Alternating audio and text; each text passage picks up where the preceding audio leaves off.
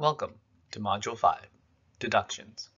By the end of this module, you will understand how the tax liability is calculated, understand the way to lower one's taxable income and income taxes, understand the difference between standard and itemized deductions, understand how to determine which deductions should be applied to a client's tax return, understand what items/expenses are included with the itemized deduction. This module is broken down into 3 sections: the tax computation, standard deduction, and itemized deductions. Let's cover the tax computation. Tax filers are not taxed on all of their income. Taxes are only paid on taxable income. Total income minus adjustments equals adjusted gross income. Adjusted gross income minus deductions is then calculated into your taxable income. You want to determine your total income, and that is the sum of the following: wages, interest, dividends, capital gains, business income, pensions, Social Security, unemployment, etc. For 2019 tax returns, total income can just be found on line 7B, or that's the sum of lines 1, 2B, 3B, 4B. For 2019 returns, the total income can be found on line 7B of the Form 1040. That's the sum of lines 1, 2B, 3B, 4B, 5B, 6, and 7A. Next, you reduce your total income in order to determine taxable income. There are 2 income reducing categories: adjustments, which we covered in Module 4, and deductions, what we're covering now. Note, non-refundable credits, which are covered in Module 6, can also be used to reduce income tax. Let's talk a little bit more about deductions. Deductions are subtracted from AGI to result in taxable income. This is the value upon which the tax liability is established. There are 2 types of deductions: standard and itemized. Only one of these can be used on the return. Use the one with the higher value to obtain the lowest taxable income value. So, how does this work?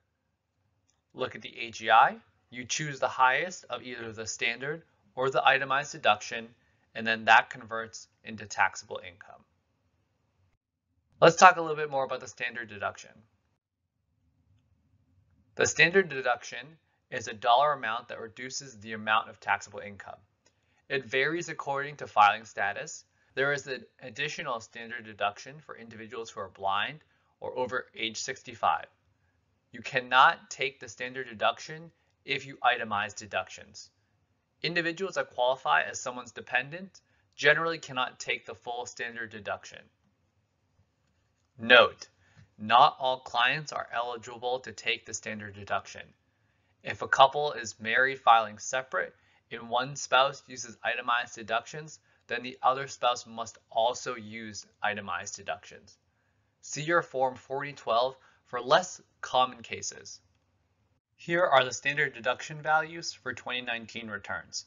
You can look at the chart to look at the filing status and the standard deduction amount per each filing status. There is also an additional standard deduction for those who are over 65 and blind. You can see those filing statuses and the additional standard deduction that they entail.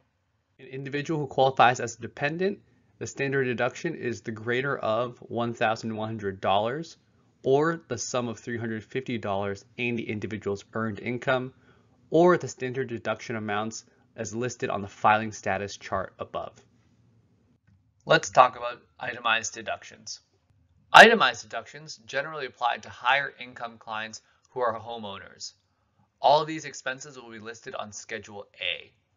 Individual expenses include medical and dental expenses, taxes when paid, so that's state and income taxes and property taxes, home mortgage interest and points that one paid, gifts to charity, certain miscellaneous deductions, and if the sum of all of these individual expenses paid by the client result in an amount that is greater than the standard deduction, if so, use the itemized deductions and reduce one's taxable income.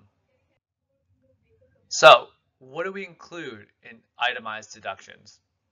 For medical expenses, that's an amount that's greater than 10% of the AGI.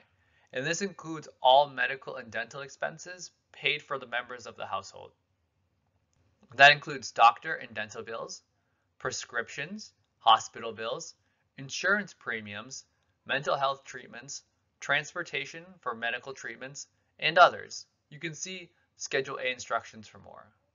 You also can cover taxes, so state sales or income taxes, whichever is larger, local or foreign income taxes, local or foreign income taxes, real estate taxes, or personal property taxes.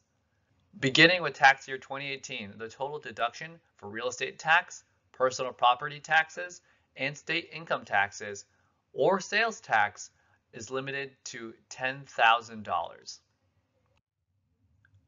You can also include home mortgage interest, cash or non-cash donations to a qualified organization, miscellaneous deductions, so that's gambling losses up to the amount of winnings.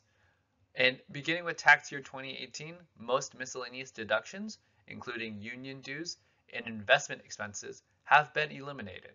See your publication 4012 for the complete list. If you want to look at how to start the itemized deduction discussion with the client, look on your Form 13614-C, Part 4. So, to recap, taxable income is not total income. In order to calculate taxable income, you take the total income minus their adjustments to create the adjusted gross income.